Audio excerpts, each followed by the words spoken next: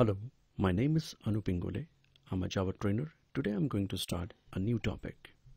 JSTL, JSP Standard Tag Library. Here, JSP stands for Java Server Pages. The same HTML file with JSP extension. JSP allows to create dynamic pages using Java along with HTML.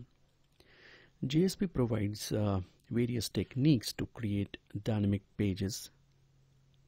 So far, we learned scripting, where we talked about scriptlet, expression, declaration, and directives.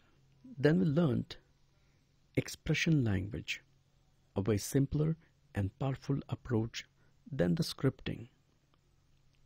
Now we'll talk about JSTL.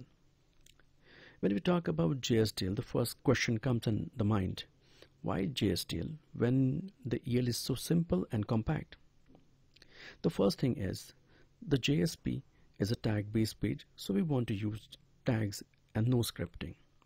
And the second thing is while using EL, there are few security issues that can be overcome. Later in the video series, I'll talk about it. And the third point is the EL function requires configuration and Java coding, but JSTL has predefined libraries, and without any hassles we can program. Using EL along with JSTL is a common practice, and both are complementary for each other. But before we start, we need to download two jar files.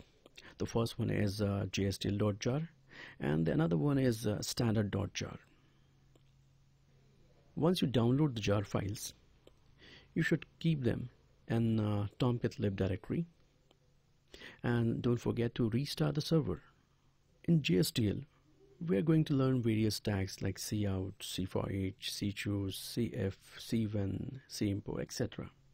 But before we use the tags, don't forget to insert the tag library directive in response page. So let's start.